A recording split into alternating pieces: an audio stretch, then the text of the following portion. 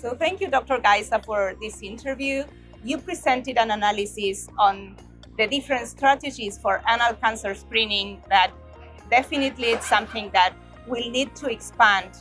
So what are your recommendations for low and middle income settings for setting up an anal cancer screening program? Well, that's a very multi-layered question. I'm not sure there's a straight and simple answer. I think first you need to have diagnostic capacity to be able to have the technical expertise to diagnose precancerous lesions. So you need somebody trained in high-resolution endoscopy.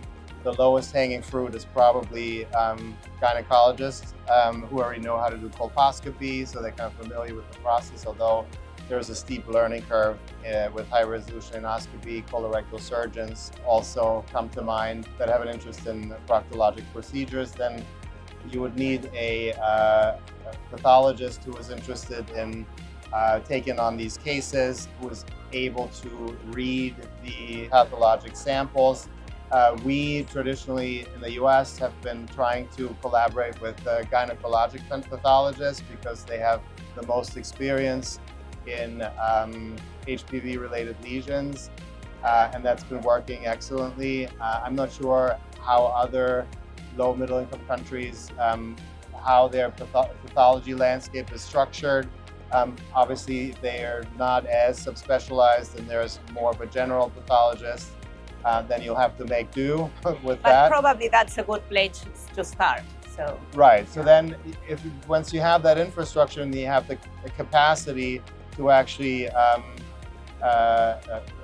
perform high-resolution endoscopy, then you can start screening, right? I don't think it makes much sense to generate abnormal test results, whether you use cytology or HPV testing, if you don't have a way to follow up on them. Then you just generate an abnormal test result and a lot of anxiety, and have no means to meaningfully intervene. The lowest tier really of anal cancer prevention is a digital rectal exam. Everybody can do it. We don't do it enough, probably, at least annually. And you'll be able to palpate early cancers. You won't likely be able to palpate precancerous lesions because they're too subtle. But that's kind of the first step. If you have at least anoscopic capabilities, we're not talking about high-resolution endoscopy with high magnification, but at least colorectal surgeon is usually able to insert an anoscope without much magnification. That will be the next step. The use of acetic acid can be helpful even in that setting, right? And a colorectal surgeon should be able to take samples of areas that are suspicious, but it takes obviously a little bit of expertise and training to be able to identify the more subtle patterns, and that won't be possible the subtleties you won't be able to see without an operative microscope, a colposcope, like some form of magnification.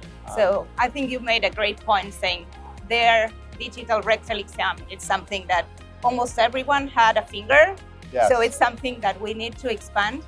And then there's a long way of capacity building at the different sites. Right. On different disciplines. If you're by yourself, I think the digital rectal exam is the way to go. Initially, bear in mind that anal cancer, if detected at an early stage, has an excellent prognosis. Morbidity is still high, so we want to prevent it. Absolutely. And if you have built some infrastructure to be able to ramp up screening, then I would start with cytology first. And if you then have the capacity to add HPV testing into the mix, like what I've presented, it can really help risk stratify who should be prioritized for an HRA.